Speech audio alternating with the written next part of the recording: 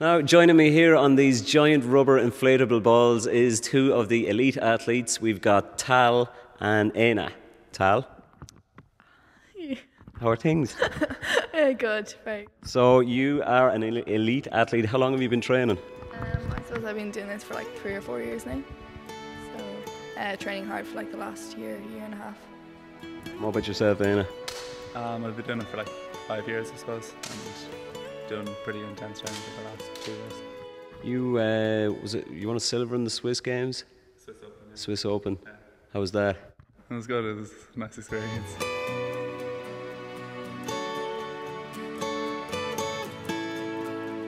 I've been here since July and I've set up a high performance programme geared around our elite athletes, which you can see behind me, and some development athletes, trying to push them to qualify for the Olympics in 2012. We've presented our case to the Irish Sports Council and they were very impressed, and we're hoping to hear if we're going to get some funding. London's, what, 2.5 years away.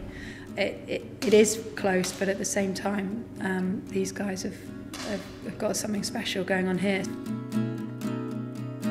To see the guys running around the track, and some of them have got great technique, and I tell you what, it's all about having guts as well, and seeing them training and pushing themselves. It's really impressive. I just think you can see some really exciting steps for them, because the Olympic champion in 2000 was someone called Stephanie Cook, and she took up the sport seriously 2 years before that. So within 2 years, she went from really just dabbling in the sport to being Olympic champion.